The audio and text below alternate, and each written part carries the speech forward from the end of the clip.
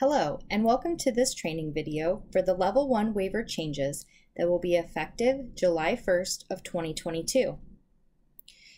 This training is designed to provide information about new services that have been added to the Level 1 waiver, changes to home delivered meals, and the new budget structure. Hi everyone, so thankful to be with all of you here today for this great training. My name is Emily Martinez, and I'm the Director of Community Services for the Mahoning County Board of Developmental Disabilities. Let's start by talking about our new Level 1 waiver services. Effective July 1st, 2022, the following services will be added to the Level 1 waiver: self-directed transportation, participant-directed goods and services, also known as PDGS, functional behavioral assessment, clinical therapeutic intervention, and family participant stability assistance. Let's talk a little bit about self-directed transportation. This new service will enhance a person's independence, and it's available round the clock, including weekends and holidays. This is intended to accommodate on-demand and scheduled transportation needs. It's intended to allow people the option to travel independently. Self-directed transportation can be done in two different ways. The first is through purchase of prepaid vouchers, cards, passes, or tokens to access modes of ground transportation like Uber, Lyft, buses, cabs, etc. And the second is to use someone the person knows, like a family member or neighbor, to transport. The person chosen does need to be hired and paid through the financial management service entity. Let's talk a little bit about participant-directed goods and services, PDGS.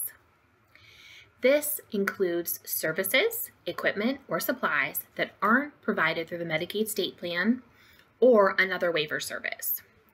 PDGS does not require that equipment and services be provided by a Medicaid certified provider. The services, equipment, or supplies have to be directly linked in the person's ISP, individual service plan, to a need that's clearly identified through their assessment. The services or equipment or supplies are required to decrease the need for other Medicaid home and community-based services, advance their participation in the community, increase safety at home, increase independence at home, and improve cognitive, social, or behavioral functions, or assist to develop or maintain personal, social, or physical skills. In the Level 1 waiver, the PDGS spending limit is $2,500 per waiver year.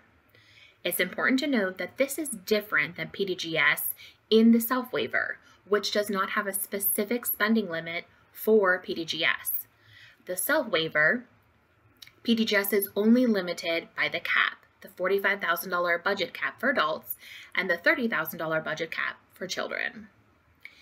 County boards need to have a local review process for any PDGS items that are totaling $500 or more for one item or request.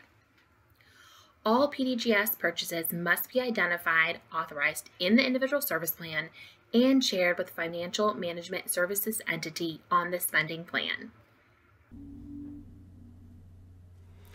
Participant-directed goods and services, or PDGS. Items not permitted. Experimental treatments, including items considered by the Federal Food and Drug Administration as experimental or investigational or not approved to treat a specific condition. New equipment, supplies, or repair of previously approved equipment or supplies that have been damaged because of confirmed misuse, abuse, or negligence. Equipment, supplies, and devices of the same type for the same person, unless there is a documented change in the person's condition that warrants the replacement. Home modifications of general utility or add to the total square footage of the home. Pools, spas, or saunas. Food, tobacco, or alcohol. Items used solely for entertainment or recreational purposes. Items that are illegal or otherwise prohibited through federal or state regulations.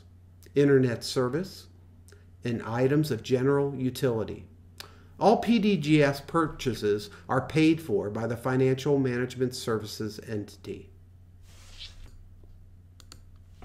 Functional Behavioral Assessment. A functional behavioral assessment, or FBA, can help a person understand why they do things that they do. It is important to help someone who sometimes does unsafe actions when they feel upset or stressed. This assessment looks at all kinds of things that may influence how someone acts, like where they live, who they live with, how often they get to go out, and what medications they take. Then the assessment is used to make a plan to help the person get rid of the behavior that might be harmful to themselves or others. This service is limited to 1 FBA for up to $1,500 per 12-month waiver span. Clinical therapeutic intervention. This service can help a person meet the needs identified in the functional behavioral assessment. It includes things like help from a professional, like a counselor or psychologist, help making plans to stop a challenging behavior, training for people who support the person on how to carry out the plan. It is meant to help someone stop doing things that harm themselves, harm others, or damage property. Participant Family Stability Assistance. This service is for a person and their family members who live with them. It covers payment for fees or materials related to training and counseling that helps families live together. The training and counseling can be related to ways to build up their ability to direct services, how family members can best support the person, avoiding or delaying an unwanted out-of-home placement.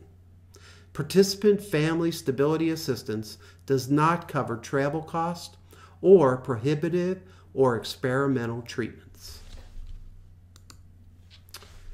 Changes to home-delivered meals. There will be 3 types of meals the Individual Service Plan, or ISP, and Cost Projection Tool, or CPT, will need to identify which type is authorized. The standard meal is reimbursed at the rate of $7.20. A kosher meal is reimbursed at the rate of $8.68. A therapeutic meal is reimbursed at the amount of $8.68. Finally, we will talk about Level 1 waiver budgets. Effective July 1st of 2022, the Level 1 waiver budgets will change per 12-month waiver span.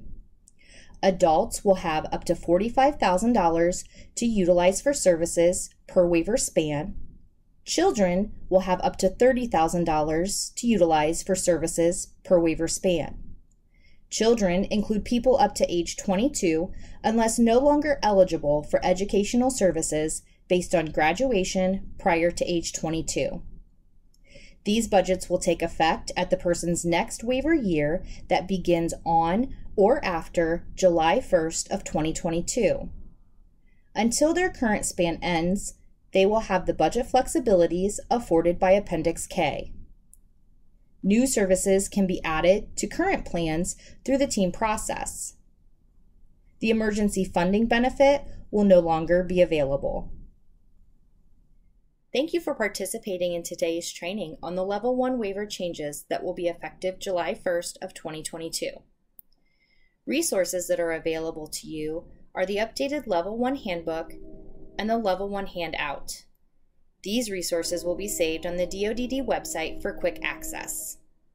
To find the newly amended Level 1 rule, you may click on the link provided on this page or search OAC 5123-9-06 in the Forms and Rules tab on the DoDD website. If you have questions about changes to this waiver, you may submit them to waiverpolicyta@dodd.ohio.gov. Thanks and have a great day.